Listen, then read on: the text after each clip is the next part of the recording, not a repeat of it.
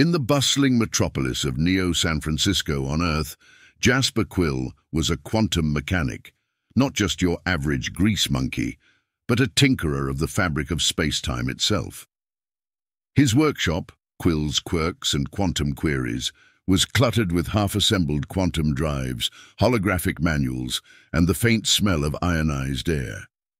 Jasper was known for two things: his unparalleled skill with quantum mechanics and his absolute lack of punctuality. His daily routine involved late starts, long lunches, and bouts of inspiration that struck at the least convenient times. One lazy afternoon, as Jasper tinkered with a particularly stubborn quantum drive that liked to phase in and out of reality, a shimmering portal opened in the middle of his workshop. Out stepped a trio of Xylarxians, insectoid beings with iridescent wings and a perplexing number of blinking eyes.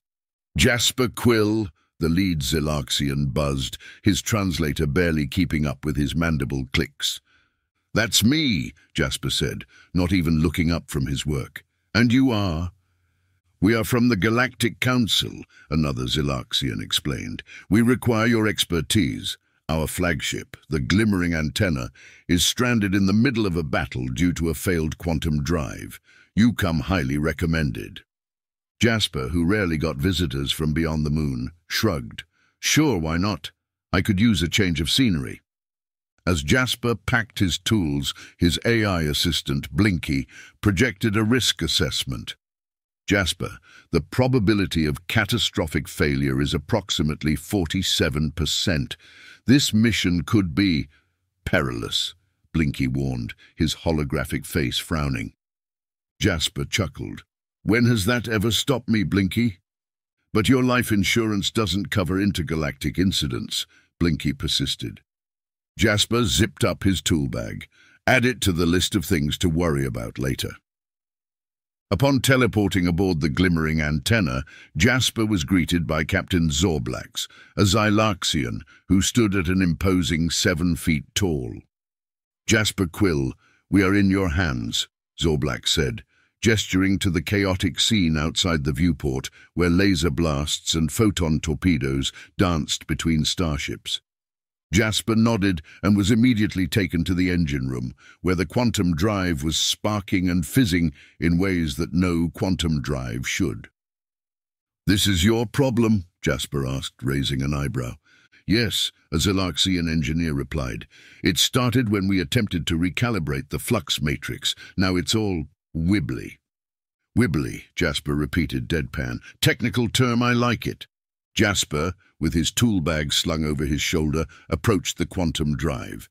The air was thick with electromagnetic discharges that made his hair stand on end. "All right, let's turn this thing off and back on again," Jasper suggested, only half joking. "We tried that," the engineer said. "It went more wibbly." Jasper cracked his knuckles. "Time to get hands-on then." With a deft move, he removed the drive's outer casing, revealing the swirling, glowing innards that seemed to pulsate with untamed energy.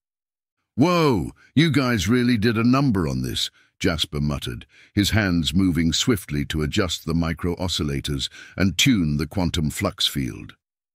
As Jasper worked, the battle outside intensified. The glimmering antenna shook violently, throwing tools and Xylarxians alike across the room. "Stabilize the ship," Jasper shouted as he recalibrated the drive's core. "We're trying," Zorblax buzzed, his voice calm despite the chaos.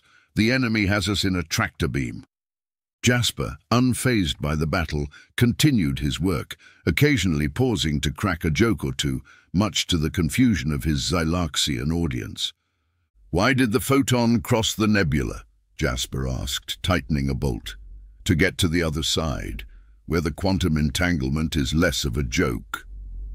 The Xylarxians, unfamiliar with human humor, simply blinked their numerous eyes in bafflement.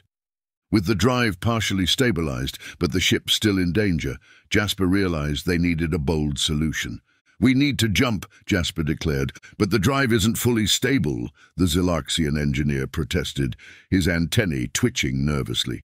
Exactly, Jasper said with a smirk. Sometimes you've got to run before you can walk. We're going to initiate a micro jump. It'll either shake us free from the tractor beam or turn us into a very expensive fireworks display. Captain Zorblax pondered this, his multifaceted eyes reflecting the starlight. A daring strategy, but we trust your judgment, Jasper Quill. Jasper nodded and went back to the quantum drive, now humming with a more rhythmic, less wibbly pulsation. Blinky, prepare the jump sequence, and if this doesn't work, remind me to update my will. Already done, Blinky chirped, his hologram flickering. Jump sequence ready. With a deep breath, Jasper activated the jump. The glimmering antenna vibrated intensely, the fabric of space-time bending around them. For a moment, everything was blindingly bright, and then, just as suddenly, dark. When the lights came back on, the crew found themselves floating peacefully in an uncharted part of the galaxy, far from the battle. "We're alive," the engineer exclaimed, his voice a mix of surprise and relief. "And free from the tractor beam," Captain Zorblax added, checking the sensors. "Jasper Quill, you are as reckless as you are brilliant." Jasper just grinned, wiping grease off his hands. All in a day's work. Now, let's finish fixing this drive properly. With the immediate threat gone, Jasper worked with the Xylarxian crew, teaching them about the finer points of quantum mechanics. The Xylarxians, in turn, shared their advanced technology, which was both baffling and fascinating to Jasper. Through a series of adjustments, recalibrations, and more than a bit of improvisation, Jasper not only fixed the quantum drive, but also upgraded it with Xylarxian tech. With the glimmering antenna now fully operational and even more powerful than before, the ship set its course back to the heart of the Galactic Council's space. Jasper, now something of a celebrity among the crew, spent the journey back, exchanging stories and jokes, much to the Xylarxians' bemusement. "Did you hear about the human who tried to synchronize the quantum oscillators?" Jasper asked, sharing another joke. "No, what happened?" a curious Xylarxian replied. "They got entangled in the process. Now they're their own grandparent." Jasper chuckled.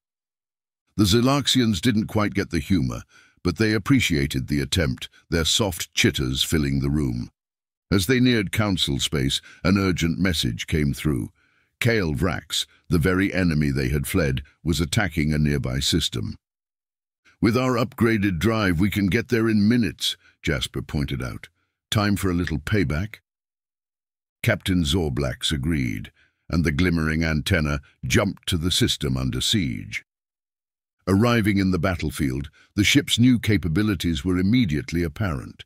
They outmaneuvered the enemy with ease, thanks to the improved drive which allowed for swift, unpredictable movements that confused and outflanked Vrax's forces.